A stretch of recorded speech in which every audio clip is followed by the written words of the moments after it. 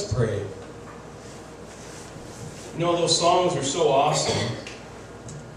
If you sang along with those songs and if you paid attention to the words, it's just a marvel how God touched people's hearts. You just can imagine how excited they were about some aspect of their relationship with Christ, and they begin to write these songs that the Lord lays on their heart, and they carry on through the ages. They're so appropriate each and every day. So Heavenly Father, I just ask that as we sang those songs to you, that we were able to pay attention to those words. I think most of us can multitask. We can sing and pay attention, and I ask, Lord, that you would help us to plug those into our life, that we would kind of do our self-examination as we sang those songs. Could we really sing those songs?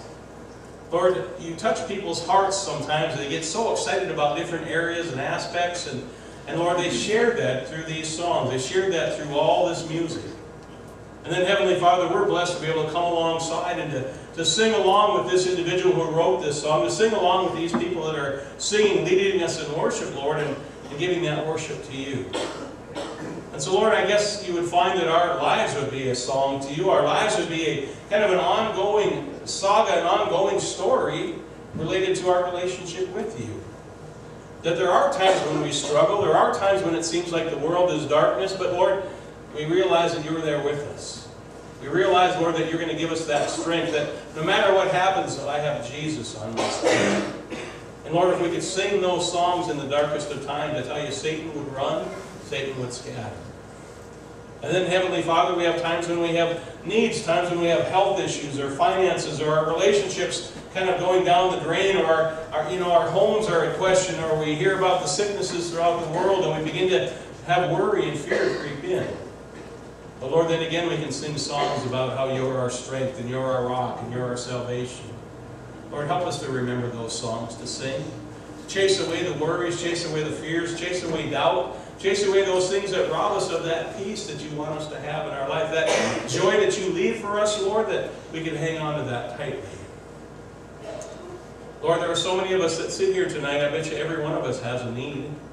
That every one of us, Lord, lifts up to you our need and says, you know, Lord, I need your help in this situation. I can't do it under my own strength, or I've tried to do it over and over again, and I'm just messing up. In fact, my life's worse off than when I began to try to solve it myself. And so, Lord, I would pray that we could turn those things over to you tonight. That we could lay those worries, or lay those fears, or lay that headstrongness, that stubbornness that we might have, and our fears or our health issues, Lord, we lift them up to you right now. And Lord, we ask for healing to come upon every leg that sits here tonight.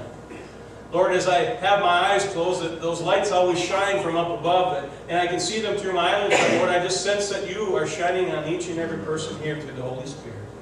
That if we'll just open up our hearts, if we would turn that radio on, as the song sang about, if we would open up our hearts to you, that we could receive all that you have for us.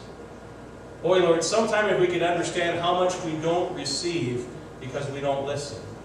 How much we don't receive because we don't open up our arms to receive it. We have our arms crossed on across our chest. We're emboldened. We're just empowered by ourselves, and we don't open up to receive. But Holy Spirit, I ask that you begin to soften all of our hearts and our minds that are maybe limiting that. That we can receive all that you want to give us, Lord. We inherit the kingdom, Lord, you say. And so, Lord, let's receive the inheritance. We sure did on that cross, Lord. We received that forgiveness. We received the ability to have our sins erased from our bodies, erased from our lives. But Lord, there's so much more that you would have us to have, that love and joy and peace and kindness, all those fruits, Lord, that we would open up to receive those. I think there'd be more smiling faces. I think there'd be people more at ease. People more apt to say, hello, how are you doing? Wave as you drive by in the car. Because we can be released from these things that bind us and chain us down. It's tough to jump for joy with Jesus when we're bound down and chained down by Satan. And so, Heavenly Father, I ask that you release all the chains right now.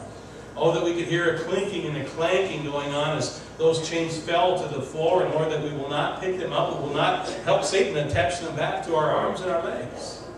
That we can have freedom as we sit here tonight. I think people come here sometimes, Lord, because they sense your peace and your love and your presence here in a mighty way. And so, Lord, I ask, help us take that outside of the building. There's more. It will fill up again. But, Lord, let us take this feeling, let us take this freedom, let us take this love outside these walls, into our homes, into our relationships, into our workplaces, into those we come in contact with so that they can sense the light of Jesus Christ. Because where there's lightness, there cannot be dark. And so, Heavenly Father, hear this prayer. I pray for each and every person, whether it's health or finances, whether it's insecurities, whether it's hurt, whether it's revenge and envy, whether it's oppression, whether it's anger, whether it's wrath. All these things, Lord, we turn over to you. Yes.